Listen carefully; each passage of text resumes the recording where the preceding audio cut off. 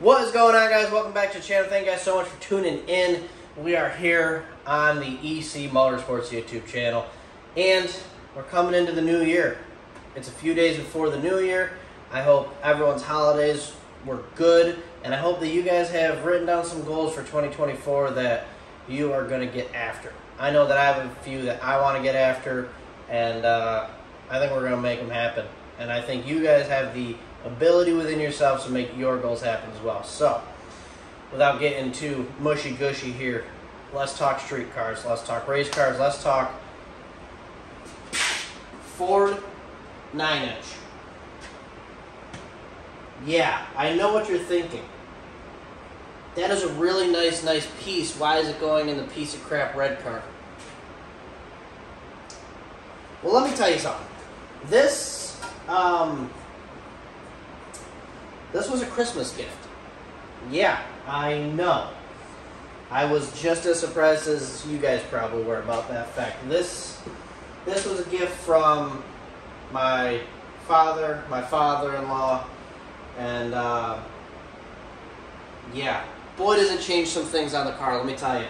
We went from buying an 8.8 out of some old Mustang, putting a good gear set in with some axles and bracing it and hoping it lasts the car to a rear end that will now outlive us all. Look at this thing. Yeah, Ford Fab 9-inch with all of the factory Fairmont Fox body, suspension locations, rubber bushings because it is a street car, and everything's in stock location. It's a Mustang width as well, so you know we're talking 40 spline axles now, aluminum center section. I mean, this is going to be a badass piece, and let me tell you something. I couldn't be more grateful for this. I mean, this is the nicest part of the car, and the best part about it is no one's ever going to see it because it's going to be underneath it, but I'll know it's there. You guys will know it's there. And yeah, this is a piece where if I ever want to sell the red car, I got to take this thing out and put an 8.8 in there and just say, listen, I'm not giving this thing up. This thing is a badass unit.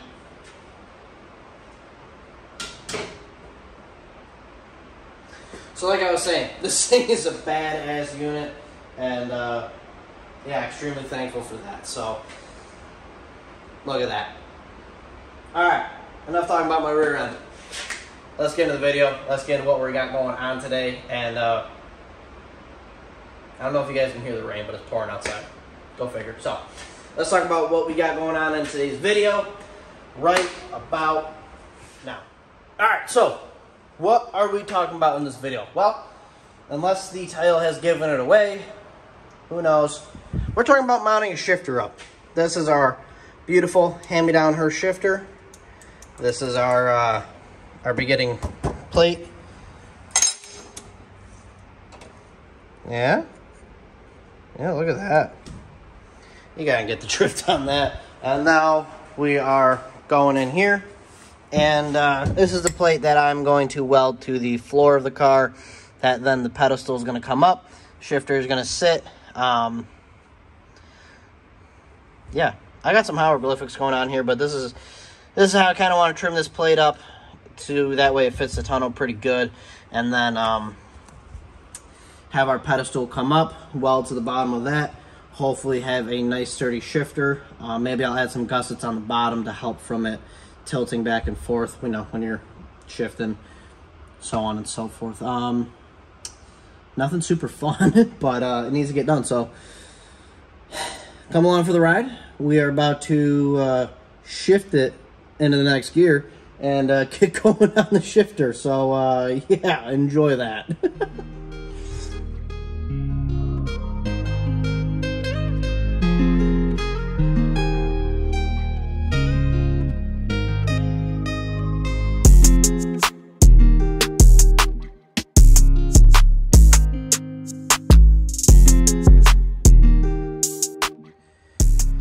Alright, so So here's something that resembles a shifter. It's very much so all tacked in place, simply because I want to make sure Emily, I have the flash on. I want to make sure that Emily's comfortable with where that's located.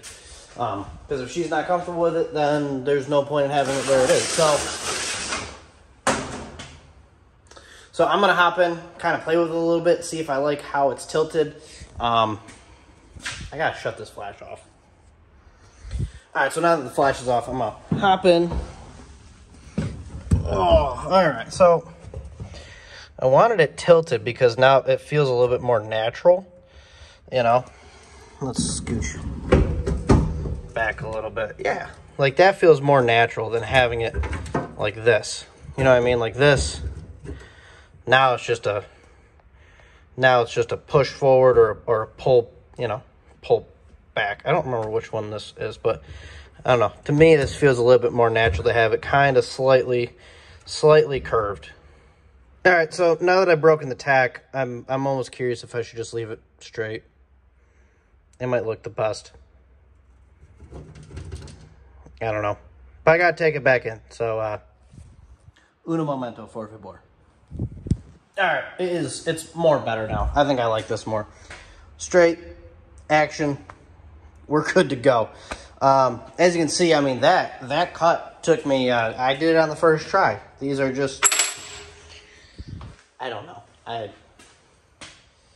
I'm not all here today, apparently. But, yeah, this is the start of a shifter mount. So, like I said, tomorrow, I'm going to get Emily out here and make sure that she's cool with where that sits.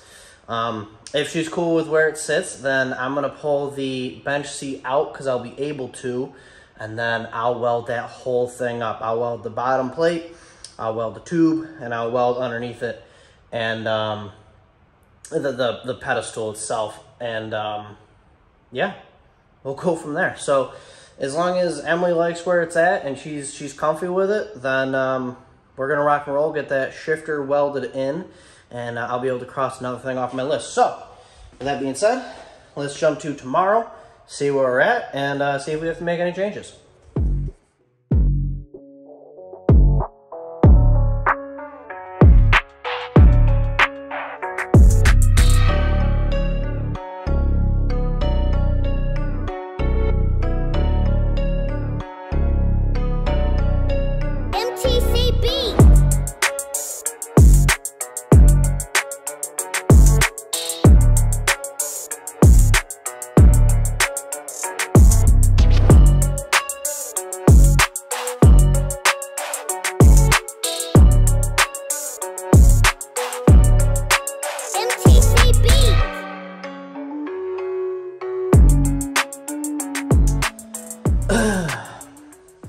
Okay, so what you just saw was a time lapse of me putting the steering column in the Motion Raceworks steering column. I'm sure there's a, yep, there it is. You can see the sticker. Look at that. Look at that.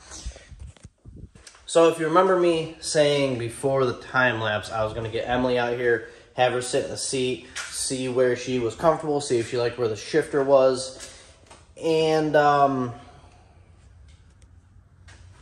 that made me think that I should probably put the steering column in, and with that, I learned that makes it tight. Makes it tight. And now I'm also wondering if the dash is going to hit the shifter.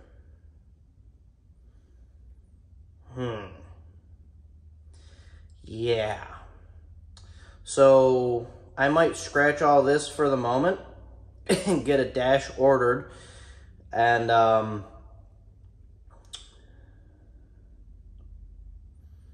yeah, we might be running into a problem here, but it looks great.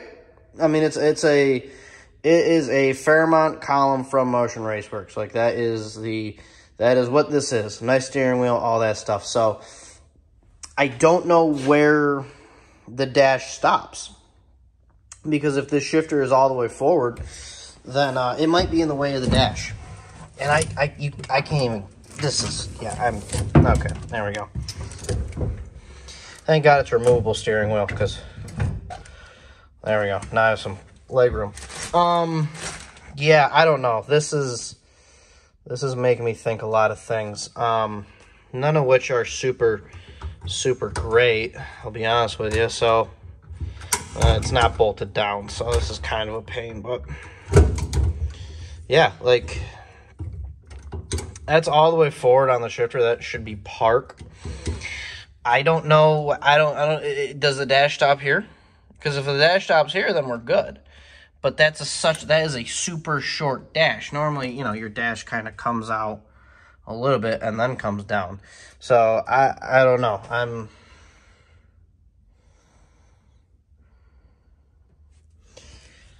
I'm starting to think that we're running into some trouble here. So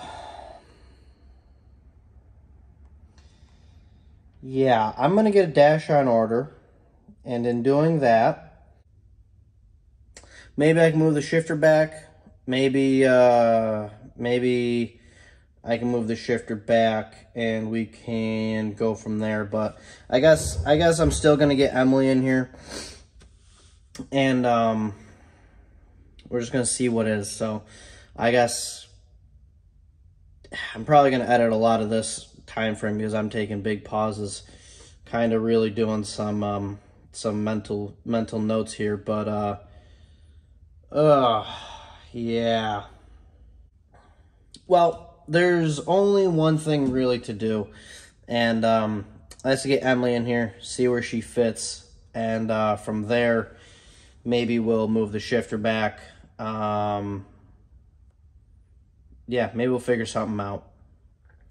But regardless, I guess I'm gonna get a dash on order, and then we're gonna wait a couple weeks to get that and see what happens and where we're going with it. So this might kind of,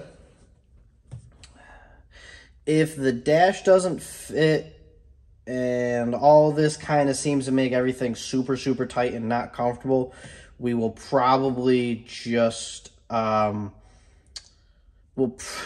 we're probably gonna have to reevaluate a lot of this. So the dash is kind of gonna be the end all be all, because, you know, with the seat all the way back, it's comfy for me. I could move the shifter back and all this could be avoided, but Emily is quite a bit shorter than me, so I got to make sure that she's comfortable in here and that the shifter can still be used. So the other thing that could happen is I could scrap this shifter mount and I could build one that comes up, bends, and then comes into here. So now your shifter is more here when you're slid all the way up. So say, you know, we have to move the seat up, you know, for Emily. Say we could build a mount that comes up, bends, comes in, put your shifter on that. Now your shifter's here, versus here. It gains us that, you know, 5 inches or so. So that might be enough. I don't know. I pretty much really just have to get a dash in here and find out. So that's it. We're done with this video because I can't really continue until I get Emily out here, and then